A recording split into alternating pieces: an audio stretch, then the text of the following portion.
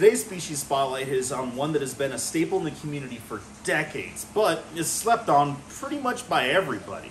Now, this one we're actually talking about the Amazon tree boa.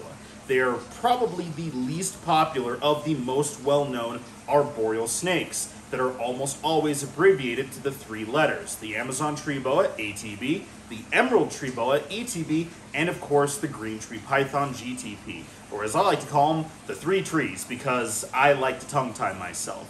Now, the Amazon tree boa is a member of the genus Corallus, which also has the emerald tree boa, so kind of like cousins. They're actually the widest spread of any of the Corallus genus, spreading across a good chunk of northern South America, essentially from Peru all the way over to Brazil and French Guiana and Bolivia. It's a really, really big, wide-ranging area, which is really cool and interesting because that makes them more unique than a lot of the other more popular arboreal snakes. Because they spread across such a wide range, they actually have a bunch of different habitats that they've essentially managed to be able to acclimate and live in very well. And so because of this ability to live in different temperatures and habitats, that translates usually to a very hardy captive animal.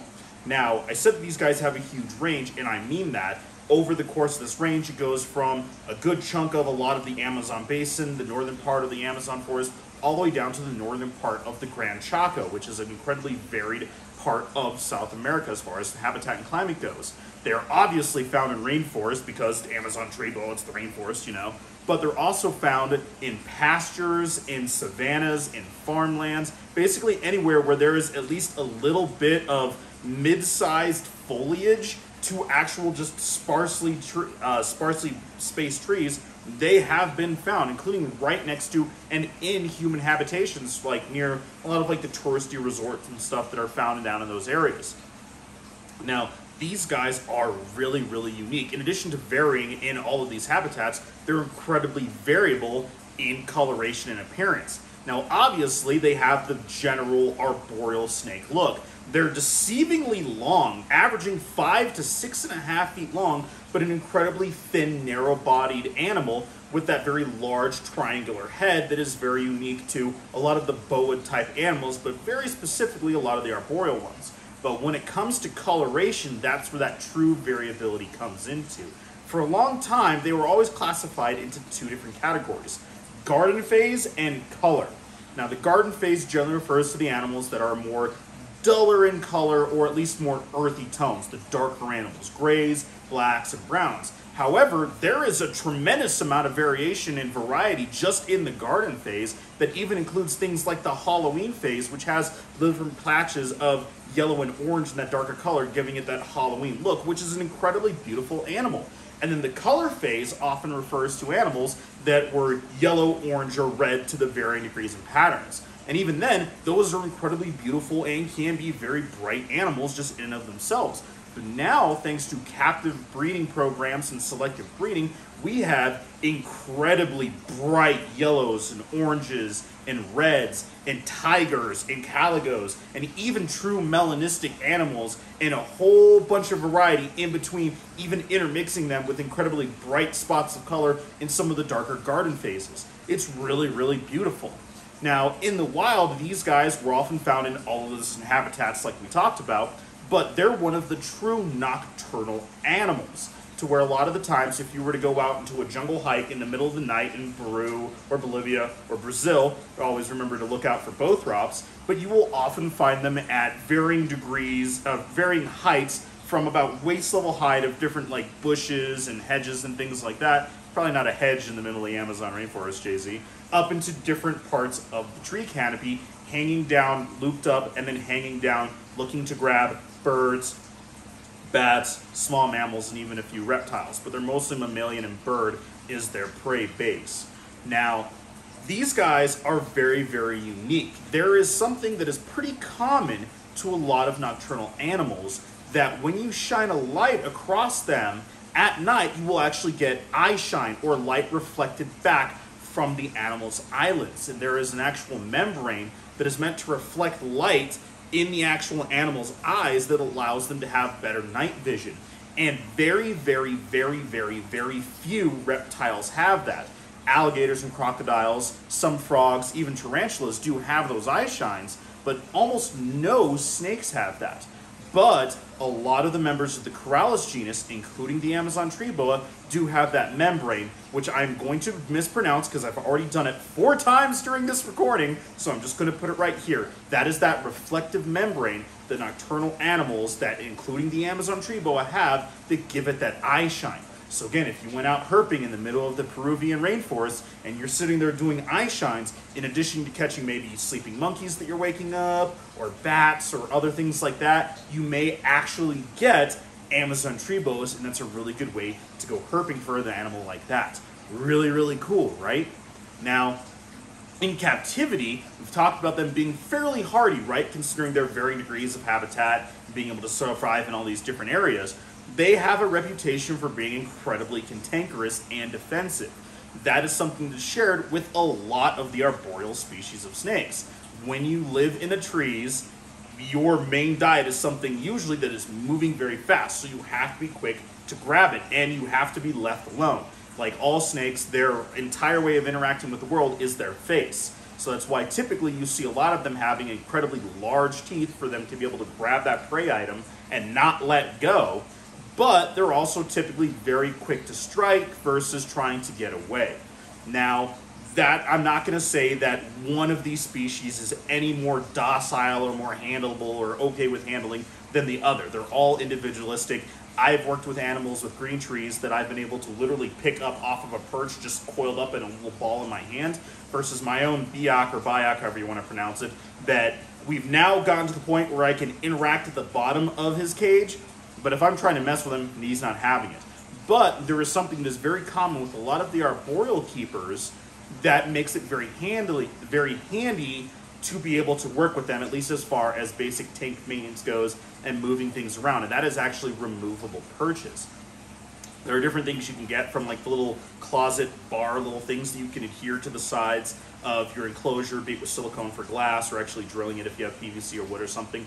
You can actually take the perch and pick it up snake in tow, and then using something like maybe a physical barrier or something if you're worried about a bite or anything like that, to actually be able to move and work with that, so that way the animal can essentially figure out that whenever you're going in there, A, they have already discerned that it's not always going to be food, it's going to be you, and then B, that you're never going to invade. Yes, it's personal space, but you may not ever actually have to touch it. This is one of the species of reptiles, snakes specifically, because that's what usually I'm talking about, that is more of a display species.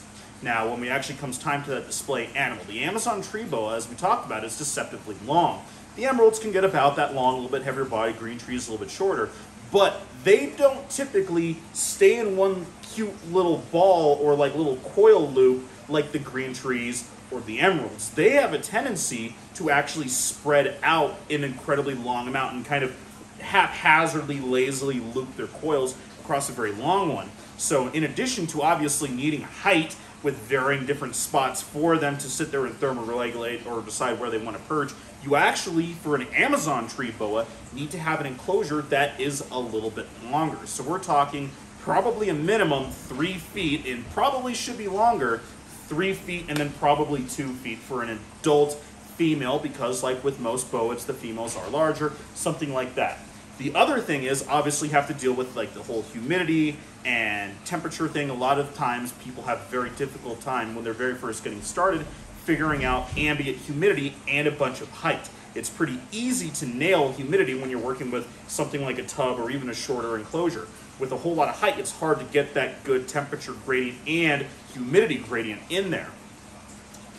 The thing about the Amazon tree boa that might make this a little bit easier is they're one of the few arboreal species that, at least in captivity, seems to come down to the ground more often, even in being kept in conditions that are adequate for them. So they typically like cooler temps, but they have a good adequate basking spot, day-night cycle, plenty of humidity, and the ability to move around. They will still oftentimes go down to the ground. They don't usually soak, but a lot of times they will kind of haphazardly bury if you give them a nice good deep layer of substrate. Typically that also helps with that whole ambient humidity thing, where they'll spend a lot of time on the ground. So maybe providing them a few terrestrial on the ground hides to allow them to, especially during the times of shedding when they seem to do it more often, is a good idea for their husbandry.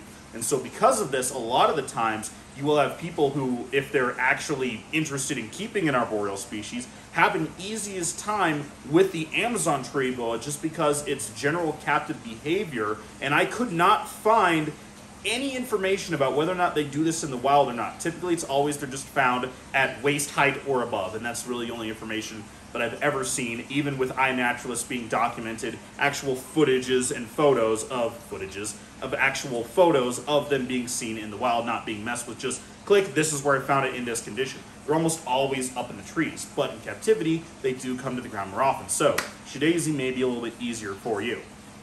Now, as kind of recapping all of this again as usual, they aren't always as popular as the emeralds and the green tree pythons. Oftentimes they are wild caught, and just like with the green trees and the emeralds, you will see that reflected in their price. Typically we're looking at under $100 for just like a regular garden or basic color phase, and then for an actual captive bred, even just a captive bred yellow is significantly much more. Not even talking about like the high red calico tigers that can be probably more than $1,000. It's the same with the green tree pythons of the designers and the special localities, and the emeralds between the wild caught and captive born, like Amazon basins and northerns of that thing that we'll get into an emerald tree boa at some point down the road. So, very, very unique animal, usually not as popular. Again, however, because of the variability of that in just kind of their more natural state. Yes, we know that a lot of the green tree pythons have done a whole lot more designer breeding, and we're getting like the super high melanistic animals and like that. The Amazon tree boa at its base is just probably a much more variable animal that can be a whole lot more fun. And if you're looking for something that can have a very large vivarium, and then even though this is an animal that is typically nocturnal, just like the other arboreal python and emerald tree boa, an animal that you might actually see spread out a lot more other than just kind of dangling down that you see with the other ones, that can be incredibly varied in color and in price, and you can have a really cool centerpiece of an animal in your whatever room you happen to decide to put it into. Not necessarily one that you're ever going to be able to handle with. Again, not saying that you never will or no animal won't ever let you, but this is definitely one that can be a very rewarding pet, typically on the auspices of the house of display.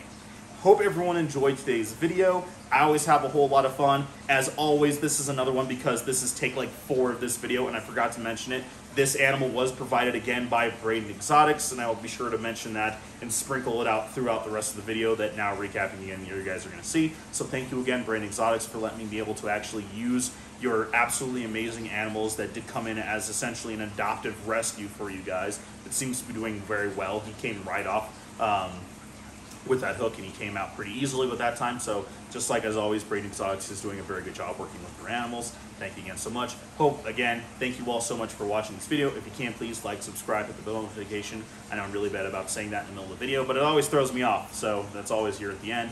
If you can, hit the bell notification. Any questions, comments, concerns, let me down below. Follow me on the other, social media, blah, blah, blah, blah, blah, blah, blah. Please check out the entire playlist of the species spotlights.